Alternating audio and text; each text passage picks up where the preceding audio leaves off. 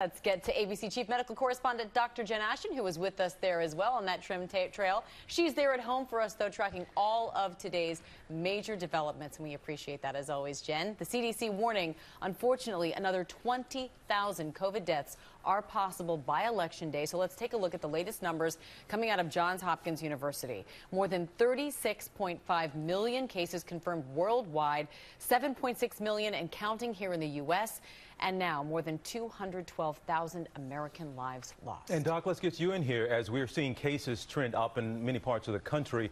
We're starting to see some ripple effects, I guess, throughout the healthcare system. And we're talking about people with cancer now, especially being impacted. What are we talking about here?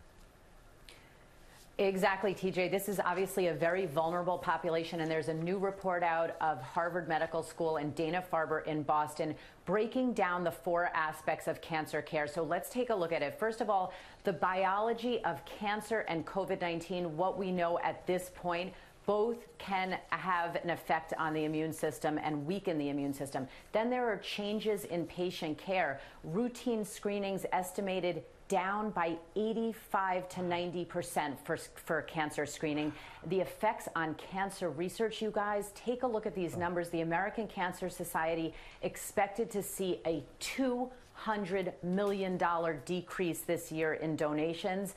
And sadly, they are also estimating an increase in future cancer-associated deaths 5 years from now by anywhere from 4 to 17%. So the potential impacts here are significant. Yeah, staggering, because if you're not getting screened, you're not getting diagnosed, and the earlier you treat cancer, the better chance you have at surviving it. So, Jen, what does someone do if they have just been diagnosed or is concerned about going for that screening test?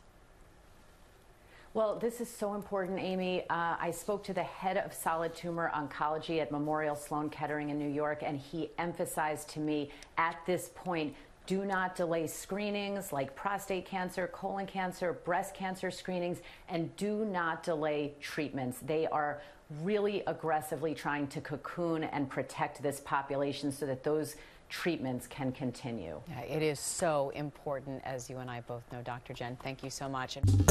Well, hey there, GMA fans. Robin Roberts here. Thanks for checking out our YouTube channel. Lots of great stuff here. So go on, click the subscribe button right over here to get more of awesome videos and content from GMA every day, anytime. We thank you for watching, and we'll see you in the morning on GMA.